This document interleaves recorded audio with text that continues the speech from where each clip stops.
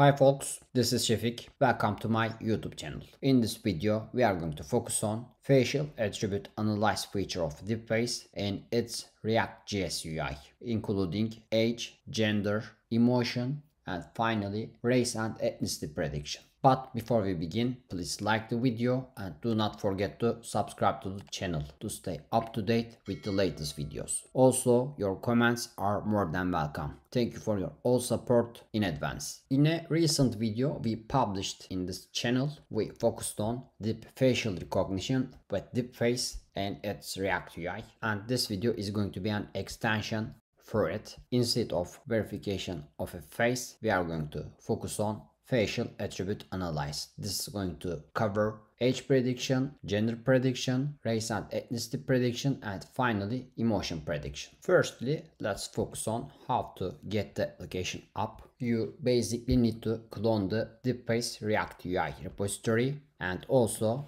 regular DeepFace repository. If you use this command, this is going to clone those two repositories in one shot. I'm skipping this step because I already cloned those two repositories into my desktop. Secondly, I'm going to skip facial database configuration because in this experiment I'm not going to focus on face verification. Thirdly, in model configuration section, as you can see, this is optional.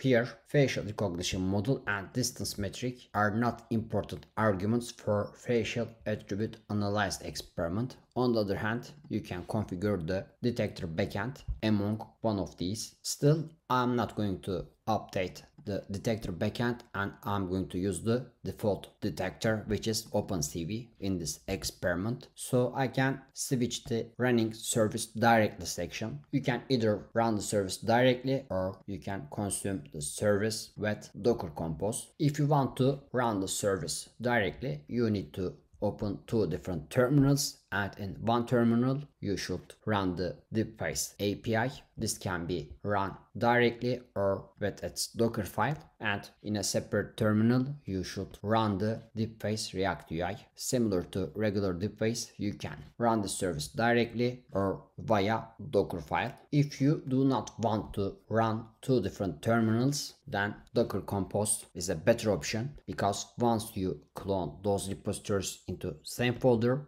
thereafter running the compose shell script under DeepFace React UI's script folder, this is going to get both DeepFace API up and also DeepFace React UI up. But in this video I'm going to run those two services directly. On the right hand side I'm under the DeepFace repository, and on the left hand side I'm under the DeepFace React UI.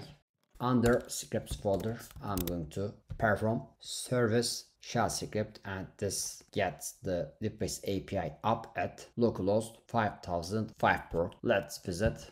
As you can see, our DeepFace API is up. And secondly, I'm going to run DeepFace React UI. Similarly, I'm going to perform service shell script, and as you can see, this gets the React UI up. There are two buttons. One is verification, one is analyze. And in this experiment, I'm going to focus on just facial attribute analyze.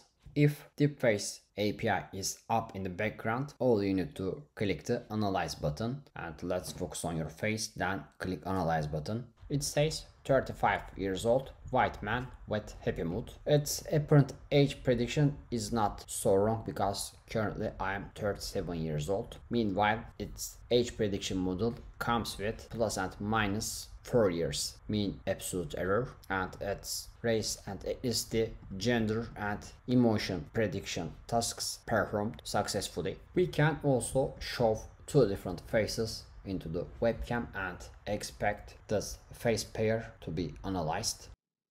As you can see, it detects two different faces, and one is 34 years old, Middle Eastern man with neutral mood, and the next one 35 years old, white man with neutral mood. But in this experiment we showed a mobile phone, and actually the face given is not a real face, it's a spoofing. We can detect the face anti-spoofing with this React UI easily. If you open the repository, we are going to see the .env file. You actually need to copy this .env example as .env file, and your environment variables are going to be set from this file. And here, as you can see, there is an anti-spoofing argument and its value is 0. If you set this to 1, then this is going to perform face anti-spoofing tests as well. Once you update this .env file, you need to kill your service and restart it again.